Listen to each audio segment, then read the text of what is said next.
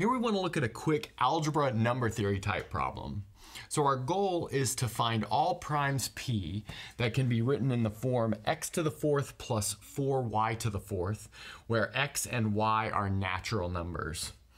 And I want to point out here that we're going to use something called Sophie Germain's identity. So I won't write that here in case you want to try this problem without seeing the identity, because it kind of gives it away. And while we're talking about Sophie Germain, I want to give a little shout out. So I was a visiting assistant professor at Colorado College in Colorado Springs, and we gave this award called the Sophie Germain Award. And on 3 of the years that I was there, we gave that award to one of my students that I did advising for their senior project. And so one of them was Nate Mankiewicz, who's now a graduate student at Colorado State in Fort Collins. One of them was Joe Howard, who now teaches high school around Boulder, Colorado. And one of them was Hanbo Shou. And I know that he did a postgraduate program in data science, and I sent him a text the other day, but I haven't heard from him. But anyway, if you are one of these 3 people, maybe put a comment in the comments, and it'd be nice to like catch up. Okay, so now let's jump into this problem. So, like I said, we're going to use this thing called Sophie Germain's identity, which allows us to factor this quartic polynomial. So here we're going to take p, which is equal to x to the fourth plus 4y to the fourth, and we're going to factor that. And we're going to factor it like x squared plus something plus 2y squared, and then also as x squared minus something plus 2y squared. So that's kind of the motivation here. Notice we've got x squared times x squared is x to the fourth. 2y squared times 2y squared is going to be 4y to the fourth. So that should set us up nicely. And then what are we going to do from here? Well, we got to find that middle term, and that's not too hard to do, so I'll let you guys play around with it. So what you'll have is 2xy here and also 2xy here.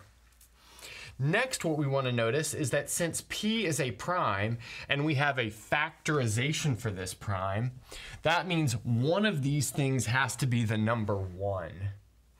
But since this second one is smaller than this first one, then that means this second one must be equal to 1.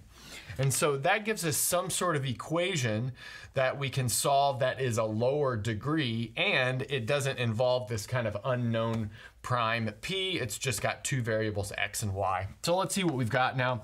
X squared minus 2xy plus 2y squared equals 1. Again, x and y are natural numbers. So let's see what we can do here. So the trick is that we almost have a perfect square binomial, and we will have a perfect square binomial if we split this up into y squared plus y squared. So notice that gives us x squared minus 2xy plus y squared equals 1, like that. Next, we can group those first 3 terms and factor that as a binomial squared. So that'll give us x minus y quantity squared plus y squared equals 1. Then it's not too hard to see that we've got 2 natural numbers, or maybe in this case we can include 0 since we have x minus y, and they are summing to 1. So that means one of them has to be equal to 0 and one of them has to be equal to 1. Y is not allowed to be equal to 0, and that's because we're over the natural numbers here. And anyway, if y was equal to 0, then we would have p equal x to the fourth, but that wouldn't work for a prime. So that means we've got y equals 1 and x minus y equals 0, which tells us that x is also equal to 1. And that's actually the only possibility. So this ordered pair 1, 1 is the only possibility that turns this into a prime. And what prime is that? Well, it's the prime 5. And that's a good place to stop.